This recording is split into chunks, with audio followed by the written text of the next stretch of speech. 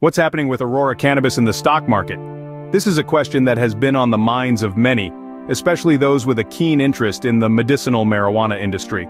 Over the past year, the company has seen a significant decline in its stock price, tumbling down from $11.5 to a mere $3.32. A drop that has left many investors scratching their heads in bewilderment. This downward trajectory can be attributed to several factors, including fierce competition, financial challenges, stock dilution, and regulatory uncertainty.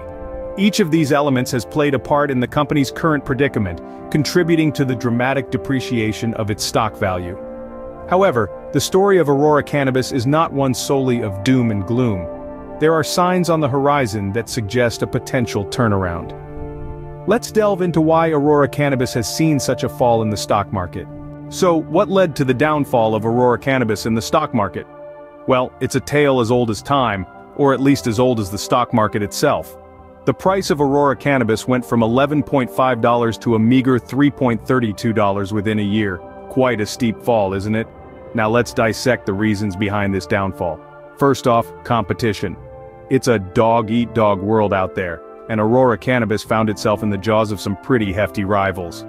With the cannabis market expanding and more players stepping onto the field, the competition heated up. Unfortunately, Aurora couldn't quite keep up.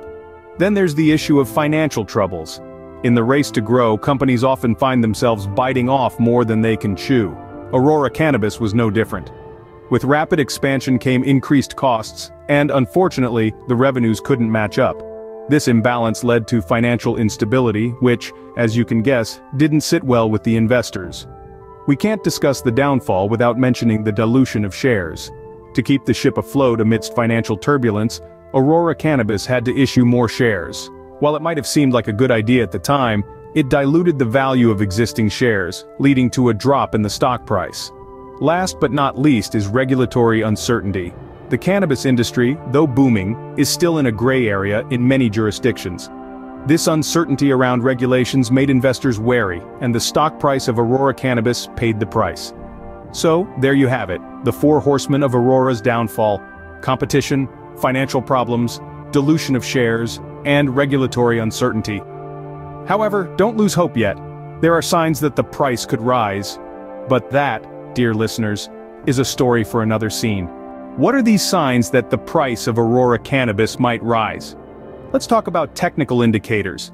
The price seems to have found a stable footing at $3.26, and a resistance level at $3.48. This suggests a consolidation zone. The RSI, or Relative Strength Index, is at 46, indicating a neutral price zone. Now let's look at the MACD, or Moving Average Convergence Divergence. It's below the zero line, signaling a bearish trend.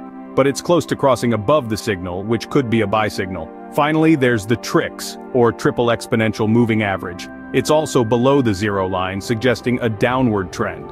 But it's showing a positive divergence with the price, which could mean the bearish trend is losing steam. These indicators suggest a potential turning point for Aurora Cannabis. So, what does the future hold for Aurora Cannabis?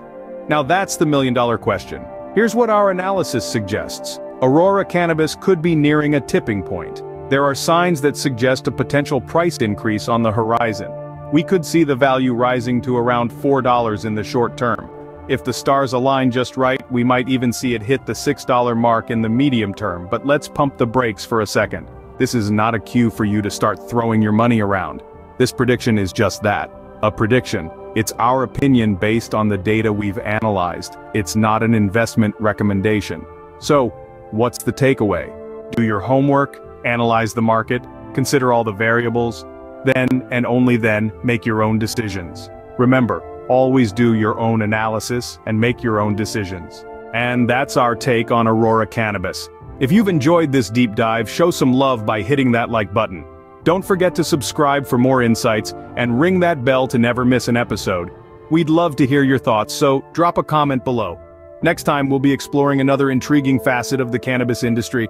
Join us next time on our journey through the world of cannabis. Until then, stay curious.